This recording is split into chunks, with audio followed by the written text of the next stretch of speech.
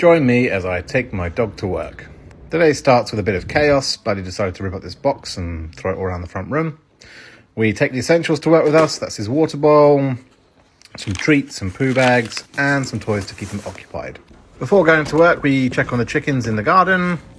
It was pretty cold out, so I just need to make sure that the water wasn't frozen. It was. After sorting that out, I just checked that they were happy. Chicken Little in the corner, probably laying an egg. A little bit of love for Hey Hey. Check on the eggs incubating. And it's time to go to work. Grab Buddy's leave, out the front door, and off on the first leg of our journey, which is a car drive to the train station.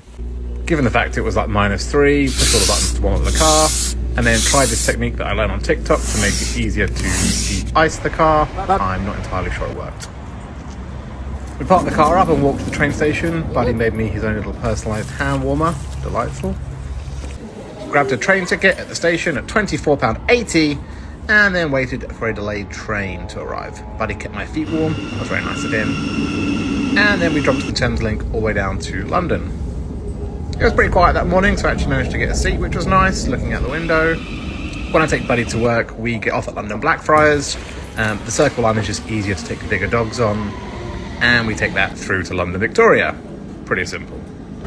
Once we get to London Victoria, it's only a 5-minute walk to the office, and in the office, Buddy knows exactly where to go and leads me to my desk. The first thing we do when we get to the office is sort Buddy out with some water, a couple of bottles. I leave him with one of my team to have a drink whilst I go and sort out my own drink. I make myself a mediocre coffee with some average latte art. From there, it's meeting after meeting.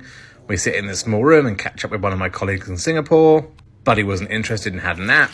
Back to my desk for some more water. He then has a little nap at my desk. I do some work. He annoys all my desk neighbours by chewing a really noisy chew toy. Crunch, crunch, crunch.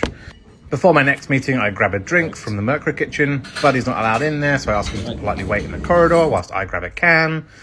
And after that meeting, I tell Buddy it's time to head out for lunch. We only take a small walk around Victoria at lunchtime, just for him to stretch his legs, go to the toilet, etc. It's good enough for him. Despite being cold, it was pretty sunny out, and I love the National Express because wherever I go, I can express myself nationally. When we get back into the office, I take Buddy to my desk. I then go and get some lunch. There wasn't a huge amount left, but what there was nice. We walk past the Doogler wall. I check out the pictures, and Buddy drops a lot of hints that he wants me to give him some treats. More meetings. More naps at the desk. He has a really tough life, this dog. It's getting late in the day now, so I pick up my laptop. Buddy actually thinks at this point we're going home. Sadly, we are not. We have one more meeting to get to. He wasn't keen on that. I gave him some attention because of that in the meeting. Wasn't really paying attention. At 5:30, I tell him it's home time. He's happy. Let's go home. Though his face doesn't look it. Anyway, we walk through Victoria, he has a wee. We then head through the station, to the underground, and go from Victoria all the way up to Finsbury Park. There is a train ride from Finsbury Park back to Stevenage. He's pretty tired, so just chills out at this point. From the station, it was a short walk back to my car. Buddy made me another hand warmer en route. It got quite cold again during the evening, so the car was frozen, but I couldn't be bothered to scrape it. It's about a 20-minute drive from the station back home. Let Buddy walk himself back to the front door. When I got in, I was viciously attacked by another dog. Here you can see him running towards me. He sniffed to check who I am before carrying out the attack. Buddy has his dinner. Winston had his about half an hour before we got home. And then it's cuddles on the sofa in front of the TV.